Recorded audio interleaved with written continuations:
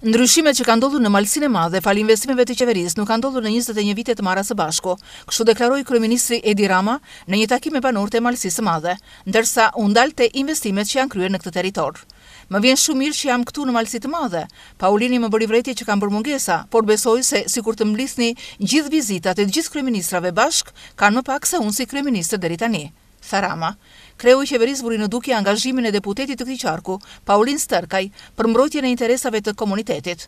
Me Bashkinë e Malësisë së Madhe dhe me gjithë të komunitet, pavarësisht sa herë vi, këtu kontakti është shumë intensiv për shkak të Paulin Stërkaj. Vetëm debatet e mia me të, po të jepeshin në televizor do të kishte më tepër se sa gjithë PD-ja që kur është themeluar. Por janë debate për punën, për investime, për sheshin e Koplikut, investime që duam t'i çojmë deri lart në Vermosh, tha Rama. Ai theksoi se investimet janë fokusuar te ndryshimi i tamarës, janë finalizuar kanalizimet, është bërë rruga e Shkrelit e Meradh, janë investime për komunitetin. Ne kemi bërë të mundur atë që kemi premtuar këtu 4 vite më parë kur erdhëm për të kërkuar votën.